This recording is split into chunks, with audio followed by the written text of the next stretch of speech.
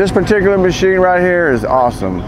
We've had no glitches with it whatsoever. Any of the Traco operators we put on it, they fall in love with it immediately. I mean, it practically runs itself.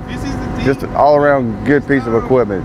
It's big bucket, holds the big bucket, loads the trucks just like that.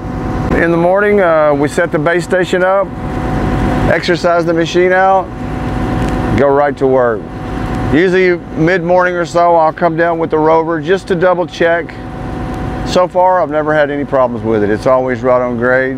As far as time, it's like day and night. I mean, you don't have to worry about survey. It's awesome. It takes so much guesswork out of it for the operators. No time at all to set up. The job is quickly, 2 or 3 times more better, more fast. It's pretty much easy.